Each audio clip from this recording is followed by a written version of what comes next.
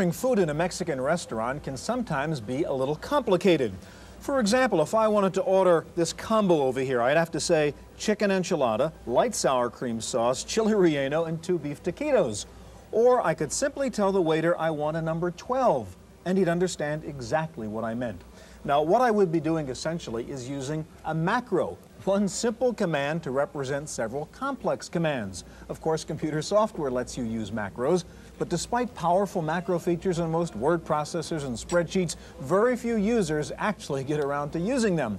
Today, we'll show you how to get into the wonderful world of macros on this edition of the Computer Chronicles.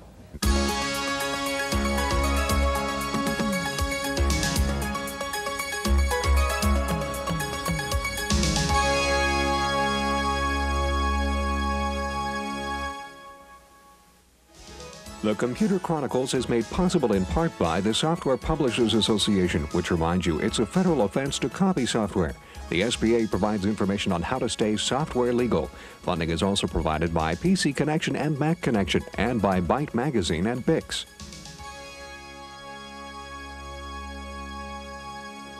Welcome to the Computer Chronicles. I'm Stuart Chaffee, and with me this week is Tim Baharan of Creative Strategies. Hi. Tim, we're talking about macros, and here's a kind of neat hardware approach to macros. This, as you can see, is a separate little hardware device, the AutoKey 2020 from Mextel. What it is a strip here of 20 function keys. Each of these keys can hold 20 separate keystrokes inside here, and it's very easy to use. For example, I simply defined M2 as a paragraph of text I wanted to get inside here. Types it right out, just as I did it with my mistakes, by the way.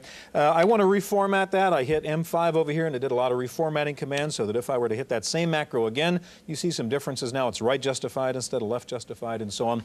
Very, very powerful. Macros are very, very powerful, but many users never get around to figuring out how to use them. It's like all those goodies on your camcorder you never figure out how to use. Well, macros are designed to speed things up, to make it easier to use a program.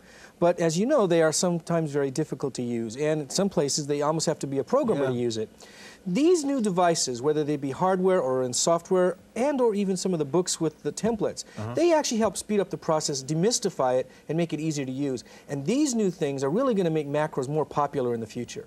Tim, we're going to look at 3 different approaches to using macros: hardware solutions like this AutoKey, macro packages for specific software titles, and the built-in macro writing features of programs like WordPerfect or Excel.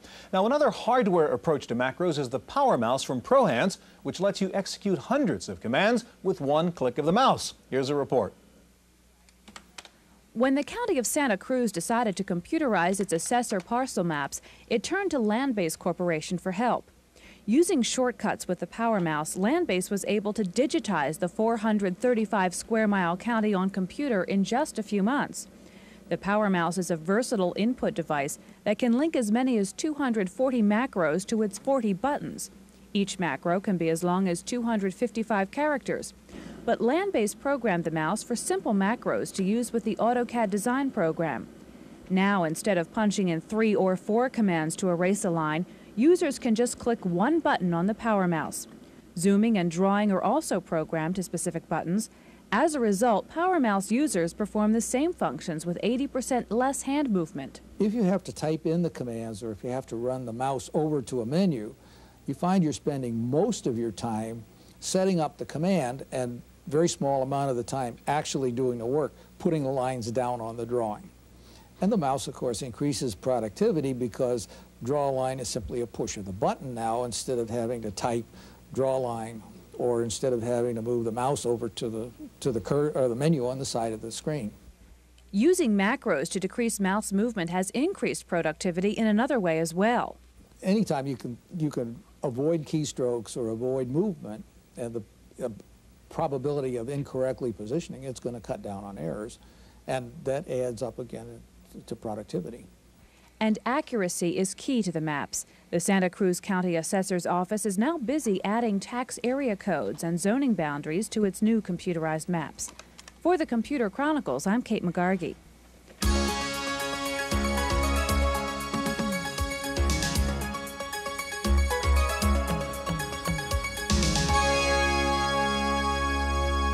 The most widely used software programs in business are WordPerfect and Lotus 1-2-3. And here to show us the power of macros in both those applications are James Morgan of Individual Software and Gordon McComb, author of a new book on using macros in WordPerfect 5.1. Tim? Gordon, macros are somewhat personal, but how do you make them more available and functional to the rest of the market? Well, there's a couple of different ways that you can do it. The way that I've done it is to write a book. I think that that's one of the I think that's the best way to make a feature of any program more accessible.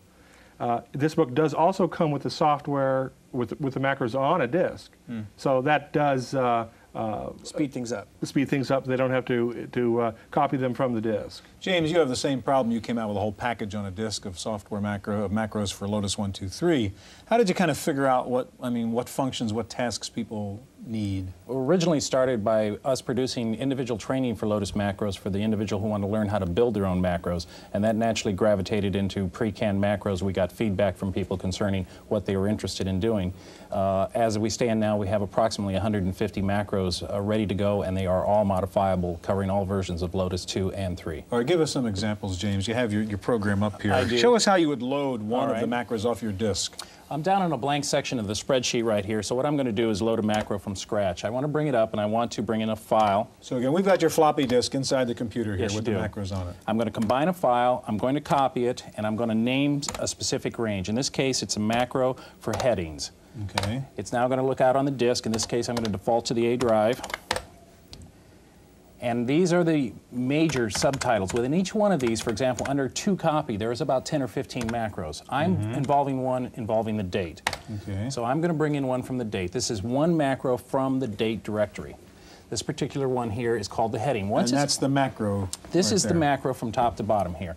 It is entirely modifiable, so I can use the edit key to change things. For example, if I wanted to handle 24 months instead of 12, that can all be So changed. you've essentially just loaded a Lotus file into that I have, spreadsheet. but it is not usable yet. Okay. Once it's loaded, you have to range name it, so we're going to do that next. Again, we're going to bring up the main menu. We're going to range name, label it to the right with an end and a down arrow and a return.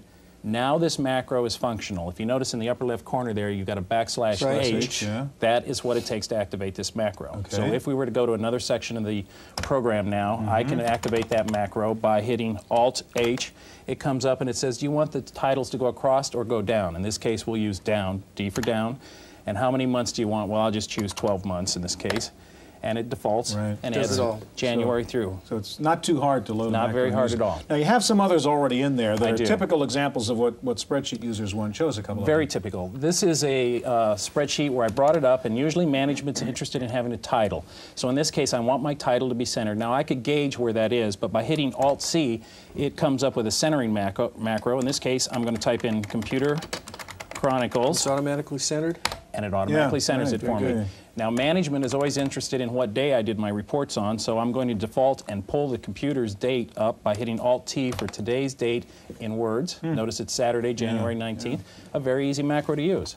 Now I'm going to scan down to this next section here and show why we should use a macro as opposed.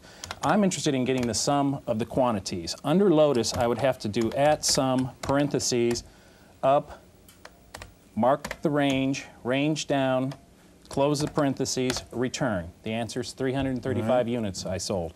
By blanking that out and using my addition macro, Alt-A, Boom. automatically adds 335. All right. The same for the amount of money. Alt-A, I now know I sold 10,000 plus. I can use sorting macros. For example, I brought the same information down right here, and I've sorted under location by California and New York. If I'm interested in finding out how much business I did on each coast, I use my subtotaling macro. In this case, it's telling me to point to the area that I want to sort on. In this case, I want to sort on California, and I'm interested in the amount of dollars that occurred. So you can see as it's subtotaled, I did $5,700 worth of business in California and $4,750 in New York. All right, James, I'm going to have to interrupt you. We're running out of time. I want to take a look at WordPerfect. If you can slide the keyboard over to I Gordon sure there. can. And Gordon, why does somebody really need a book? I mean, you buy WordPerfect, there's the manual, there's the macro function, yet everybody kind of seems helpless without some help like from your book. Well, right now, the documentation for the macro feature in the manual is not covered extensively. Yeah. Another thing that a book does is it does offer a security blanket. Thirdly, this my particular book, and the way I wrote it with a specific idea in mind, is to provide finished applications. So they didn't have to go through and do it themselves. However, by teaching macros and teaching how to do it, they could then modify them for their needs. But you're actually still giving them templates on a disk. Exactly. That's why the book is called 501 Macros and Templates. All right, show us some of your favorite or our favorite macros. Great. Just like in Lotus 123, WordPerfect macros are mainly there to save on time and keystrokes.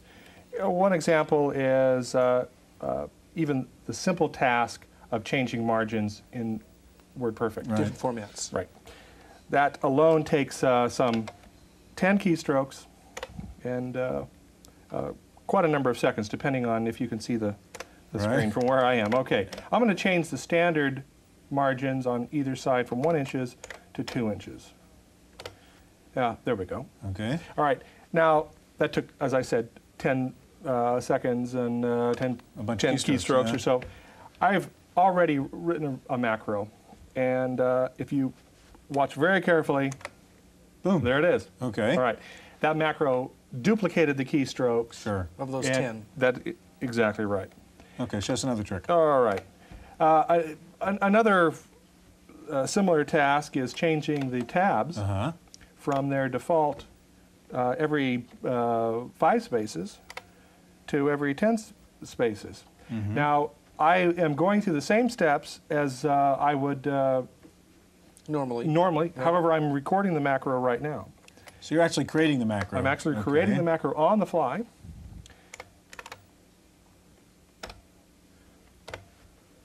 And there it is. Now, the macro that I've already created, the name is called tab. Okay. So I'm going to go ahead and just run that macro. You can't see it, but I'm going to go ahead and press the tab key, and there's every 10 spaces. Exactly. Yeah. Right. All right. What about another one? All right. These 2 macros are single function. I started them. They ran. They finished. They didn't pause for user entry. Right. Quite a number of times you want to put in some variable information. This one is a very common application. It's fill out a fax cover sheet. I've called it fax. It enters in the boilerplate information, the date, my name, and I'm going to put in who I want to send it to. It asks me then the number of pages. I'm going to put in, let's say, 5 pages. Then you'd write the message. In this case, I didn't put that in for time constraints, but this macro just assumes that I'm going to go right straight to the printer and print this document. In addition to these macros, which are very simple, WordPerfect contains a whole slew of programming commands. And you can do quite a number of very sophisticated things. All right, real quick, we only have about a half minute. I want you to show me that page formatting macro you have. This is called marg set. It is a feature. I've written a macro that is not found in WordPerfect. It is a brand new feature that I've created all on my own. It shows the outline of a page, current margins. And the corners are showing us the actual representation of where the margins. Just by pressing the cursor keys, I can move things around. I can change the left margin, the right margin, whatever, and move it around the page. And when I'm done, press a single key, and it's done. That's great. All right. Well, that was terrific. Well, when time is of the essence, the macro can be a savior, and where is transaction speed more important than on Wall Street? Well, it's no surprise then we find a lot of macro users among stockbrokers. We have a report from the Pacific Stock Exchange. With thousands of shares changing hands daily on the Pacific Stock Exchange, tabulating data on the trades can often be a tiresome and complicated process. The exchange uses macros to keep track of such data on a spreadsheet. Every month, the exchange prints out a report on its Quattro spreadsheet program that shows monthly trading activity for specific companies. A series of macros are used to set up that spreadsheet.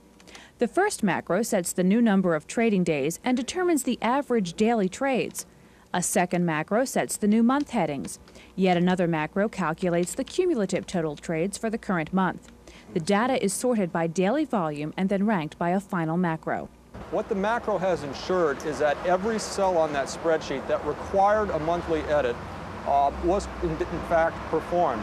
There's a couple of formulas which had to be edited each month or you would get incorrect results. These macros have ensured that all those formulas have been edited and edited properly. Billing information is then sent to member companies based on that spreadsheet. But macros have increased productivity at the exchange at a more simple level as well. To eliminate the cost of expensive letterhead paper, the exchange customized a macro on its WordPerfect program that it uses for in-house memos. That macro prompts the user to type in all the information.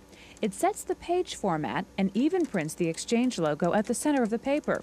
These two very different shortcut methods show the versatility of macros.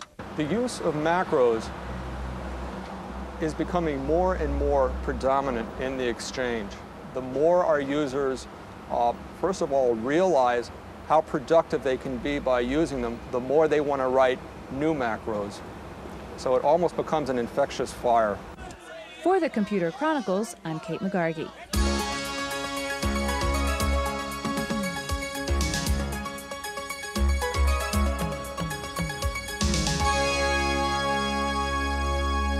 In the Macintosh world, Excel is the leading spreadsheet and QuickKeys is the leading macro program. And here to show us some Mac macros are Chris Van Buren, author of a new book on macros for Excel, and also with us Richard Ski, president of CE Software. Tim?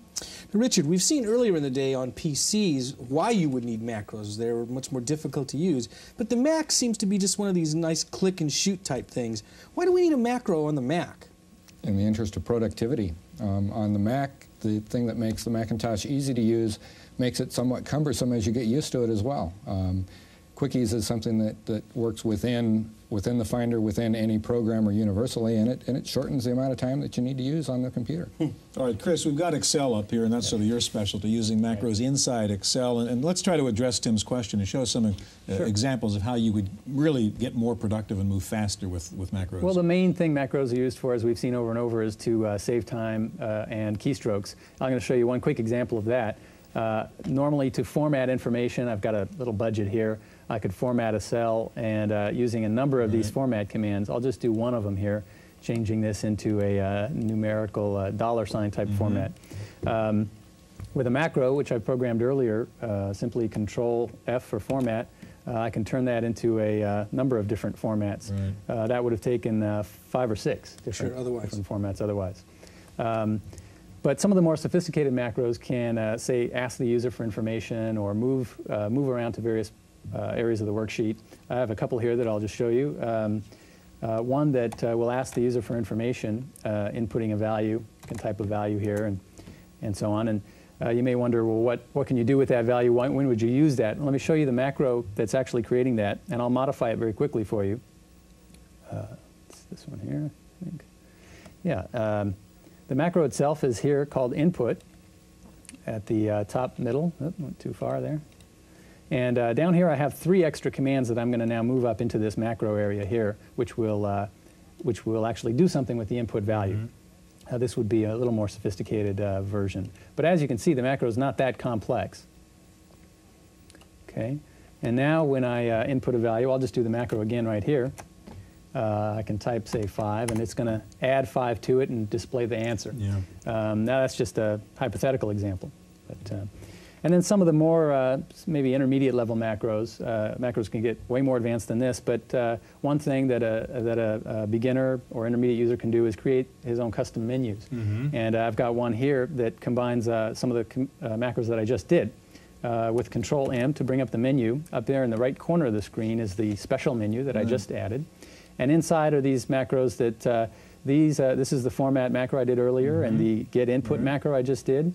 And let me show you one that does even more. It brings up what's called a dialog box, which is this one is custom designed. And this just jumps to one cell or another using an option button. And if I click OK, it'll jump to that cell. And then the final macro here is one that you should always include in a menu, which is to get rid of the menu itself. And if you watch the menu there, it just erases. And you can see that pretty much all of those macros I just showed you are on this very small page, and they're all pretty easy to look at. How about manipulating charts or graphics inside Excel? Yeah, let me show you something. I have a chart here. Let me get that up here. Have a macro that will, let me bring up the macros actually that will manipulate this chart. Okay, these are a few that I programmed earlier. Very simple, actually. Get the chart back there. One of the things you want to do with a chart is look at different types of charts. And here I've, with a simple keystroke, Right. I've Just allowed go from you one to to another. go to one to another. If I want to look at that as a line chart, for instance, or as a pie chart, Great. or a bar chart, for example. All right, Chris, I'm going to ask you to slide the keyboard over to Richard now. And Richard, up until now, we've been seeing rather product-specific approaches to macros, and you have another approach now. Tell us about quick keys. Quick keys will work whether you are in the Finder, whether you're within applications, or you can define them to be universal, so one macro will work at any time. We avoid the word macro because it's not that hard. Okay. We're going to start by accessing quickies. It is accessed in the desk accessory menu, although it's not. Okay. We'll go ahead and open it up. And what we're going to do is define an action. Virtually everything that you do on the Macintosh can be broken down into individual actions. This menu has virtually all the actions that you need. And to pick an action and assign it, we simply, well, we'll go to the Specials menu, and I want to select the rear window. We'll do some Finder things. I am going to assign the Escape key to that. I tap the Escape key. We close it. And if you've ever moved a lot of windows within the Finder, you'll notice that it's nice to be able to just tap a key and have them move. As a matter of fact, I can tap another key and have it zoom, and then you more appreciate the ability to move them. And we're now going to hit another one to close the windows. And we'll move on to, those are individual actions. We'll now use actions within sequence. I've pre-recorded one to open up Mac Write. It'll open it up. It will do all the setup. It first of all grabs the current date from the system. It's going to modify the fonts and set some tabs and the margins and whatever. You'll notice that it's going through a lot of things. Now in my letter process, I would want to label it. I've talked with Doris a bit lately, so I have her on file. And now we need some boilerplate. I don't remember where it was. I'm going to take a look at my quick reference card. It's a live quick reference card. I see boilerplate right there, and I can click on it, and it automatically adds it. Wow. I need to sign off. Control S gives me my Sincerely Richard A. Ski. Now that I've got the letter, we print it out, and it's time to do an envelope. A whole other series of actions are necessary. I highlight it, and I've just by chance have another key set up. It's going to open up a new document. It's going to copy, paste, reformat, etc. It's going through a lot of steps, and it's already, it even does the hand feed for the printer. I'm going to cancel out of this at this point. We're going to take a look at what just did that. I'm going to filter out everything except sequences, and here it is, address envelope. I double click on it, and look at all the steps that we would have had to go through by hand to get absolutely. there. Amazing. Probably the most significant part of Quickies is its extensions. It was designed so that third-party programmers could extend it, and we saw some right out of the chutes. Stuffit and Disk Doubler have given the capabilities of using their products within Quickies sequences. Let's take a look at some of those extensions. First, we'll define one, just as we did before. We're accessing Quickies. We will go to the extensions part of the menu. Something that everyone uses is the control panel. We're going to grab the general control panel. We go to that quite often. I'm going to put it in the Quickies menu so that we can take a look at it. Close Quickies, and now we have the general control panel that can pop up. Only that one, you'll notice again it comes up very quickly. We'll close that. We will select everything so you can see some color, and we'll show you just a couple of other extensions. One in particular is going from color to black and white, or we can go right back. We can go right back to color. Terrific. Each individual quickie can have a time attached to it.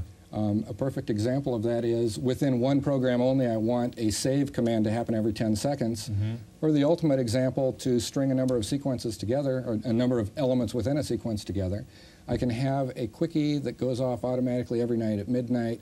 It opens up desktop. It finds everything I've modified that day. It compresses them. It mounts an Apple share volume. It copies them off. It shuts the machine down. Richard, we're out of time. Chris, thank you very much. That's our look at software macros. Stay tuned now for this week's computer news.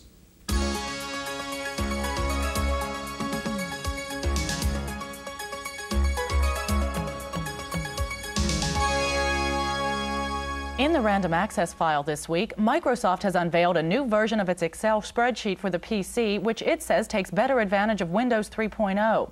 Among the new features are a function called Solver that allows users to find the optimum solutions to spreadsheet problems. The new Excel also has enhanced graphs, colors, and mouse controls. A company called Fora in San Jose, California has unveiled what it claims is the first laptop computer to use the 8386 chip instead of the 386SX chip. Fora says they're also the first company to offer an optional expansion chassis. The chassis has slots for 2 full-length and 1 half-length expansion cards. Compaq Computer says it can't keep up with the demand on the LTE 386 S20 notebook laptop. The company seems to be suffering from a shortage of key components, including disk drives, display panels, and 386SX microprocessors. Retailers say they expect to catch up on back orders by March. NEC has launched a portable cellular workstation. The system includes a portable phone, a cellular interface, and the NEC ultralight notebook computer. No word on prices just yet. Taking a look at this week's top 10 software titles for the PC, PC Connection reports that TurboTax from Chipsoft is number 1, with Expanded Memory Manager coming in second. Third is Entertainment Pack for Windows, followed by Adobe Type Manager and Quicken. Rounding out the top 10 PC titles are WordPerfect, Andrew Tobias's Tax Cut, Windows 3.0, the Norton Utilities, and Adobe Plus Pack. Time now for this week's software review. Here's Paul Schindler. Information about the world can come in many forms, most of them bulky, for the world is a large place. You can learn about it from a globe, from an atlas, or from a new CD-ROM package called World Atlas. You need the storage capacity of a CD-ROM to hold all the information this package does. It allows you to cruise around to your heart's content. It is fast, but be forewarned, it takes all of 640K and you may have to strip everything else out. Now, let's go to the Caribbean, which is always a good idea. Focus in on the U.S. Virgin Islands. Examine a political map with place names. Look up detailed information about communications. Going back to the world view, you can look at a topographic map as well as statistical maps covering such things as temperature, precipitation, fertility, electricity, and population density. It's surprising how fast the screens can be changed, especially if you want to go back and forth between 2 maps. You can also print copies of these maps. World Atlas is $60 from Software Toolworks in Chatsworth, California. For the Computer Chronicles, I'm Paul Schindler. Computer Friends has introduced a small portable PC that can be used to swap files with a Macintosh. The new 2001 Data Dream is an ADC88-based PC, which converts text files to Microsoft Word format on the Mac and spreadsheet files to the Mac Excel format. Files are exchanged with the Mac via modem or serial port. The 3-pound laptop runs on AA batteries. Computer Friends has also introduced real-time video capture hardware-software combination for the Mac too. It can take images from camera, VCR, or TV and store them in a database. Well, finally, Mac Week reports that the Big Mac isn't the only Mac in Moscow. Moscow Magazine has created a high-tech island in the Russian Republic using Mac 2 CX computers to produce a Western-style magazine. The file still must travel to Amsterdam for color offset printing, but all production takes place in Moscow. That's it for this week's Computer Chronicles. I'm Maria Gabriel. The Computer Chronicles is made possible in part by the Software Publishers Association, which reminds you it's a federal offense to copy software. The SBA provides information on how to stay software legal. Funding is also provided by PC Connection and Mac Connection, and by Byte Magazine and Bix. For a transcript of this week's Computer Chronicles, send $4 to PTV Publications, Post Office Box 701, Kent, Ohio 44240. Please indicate program date.